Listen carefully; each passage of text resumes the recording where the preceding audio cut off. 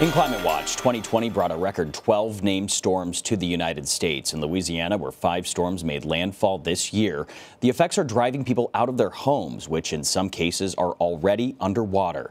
60 and 6 correspondent Enrique Acevedo went to the southern coast to see how one state agency is trying to save what coastline remains.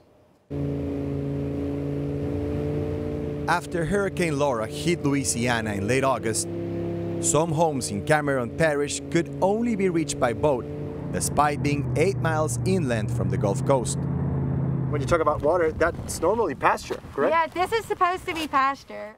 We met up with Heidi Basigalopi after another storm, Hurricane Delta, hit nearly 2 months later, and where land, typically used by grazing cows, remain underwater. For most of these people around here, it's their second or third time they've had to rebuild their home in the last 15 years. From scratch, from absolutely nothing, you know, cinder blocks and cement slabs, yes. There's a cost of opportunity to rebuilding and spending all that time, that energy, and that money. I mean, you have to decide, you know, where you're going to spend your dollar, and it's either to fix this place and take the chance of something happening or not happening, or to try to spend that dollar somewhere else.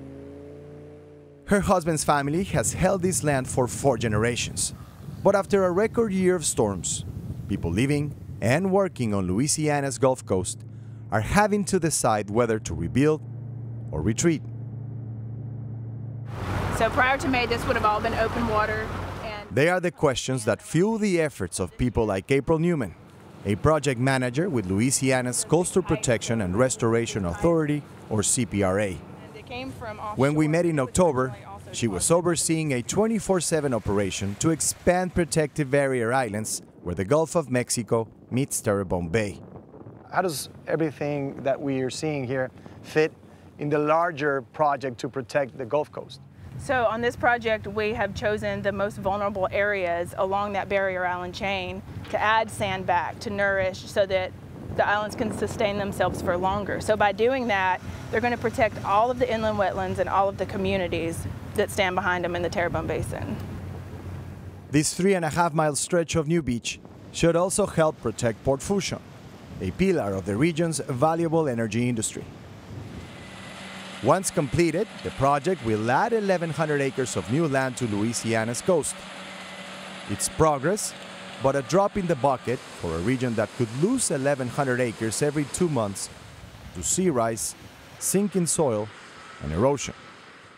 We're not even saying we're going to continue to have what we have, but we're better off than we would if we did nothing. Darren Lee is a scientist with the CPRA. So that would be unrealistic to think that we're going to be able to conserve what we have right now. Yeah, I mean, obviously this is all a planning process, but, you know, for lack of a better term, you know, our master plan in some ways is a managed retreat plan. We know we're not going to have as much 50 years in the future as we have right now. Hard decisions are going to have to be made. And not all of those decisions are focused on only saving land. This is Queen Bess Island. It was restored earlier this year by the CPRA, not to protect the coastline, but to preserve the wildlife habitat. Funding for the project came from a $20.8 billion settlement from the Deepwater Horizon oil spill. The 2010 industrial disaster contaminated wildlife habitats and damaged commercial fishing in the region. The oiling came in actually pretty much from where we're sitting right now. There was a huge breach in the island just behind you. John Weeb is with Louisiana's Department of Wildlife and Fisheries and helped manage the restoration and expansion of Queen Bess Island, which grew its habitat from 5 acres to more than 35. We did have some initial concerns because this is the first time that we've ever restored a historic brown pelican colony in the state. But by April of this year, we started seeing groups of 10, 20, 30, 50 birds coming in at a time.